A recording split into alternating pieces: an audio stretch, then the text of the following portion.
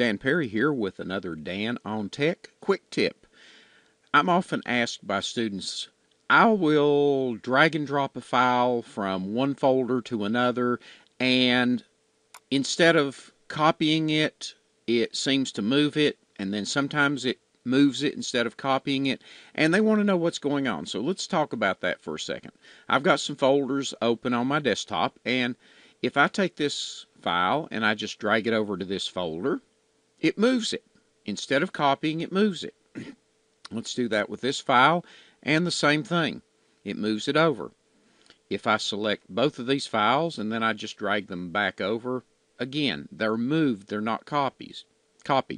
But here, let me bring up this other folder, and let's do the same thing. Let me take this file and let me drag it over into this folder, and instead of copying or moving it, it's copying the file. Here, same thing here. It copies it instead of moves it. Well, again, what's happening? Well, if I go back to this first folder where when I drag across it moves it, what's actually happening in this case is both folders are on the same disk. If both folders are on the same disk, by default what Windows does is it moves the file. But on this disk, or in this folder, it's on a different disk. It's in my F drive, where the other folder's on my C.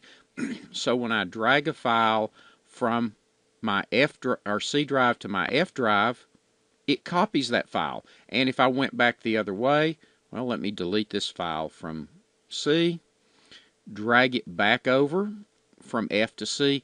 Again, it copies it instead of moves it. So anytime a file is on the same drive, or if two folders are on the same drive, when you just drag, it will move the file. But if it's on different disk drives, and that includes a USB flash drive, it will copy.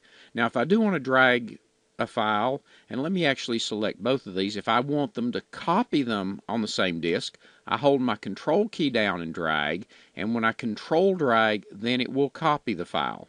So if you've been wondering why sometimes it copies your files, sometimes it moves your files, that's why. Same disk, it moves. Different disks, it copies. And this has been another Dan on Tech Quick Tip.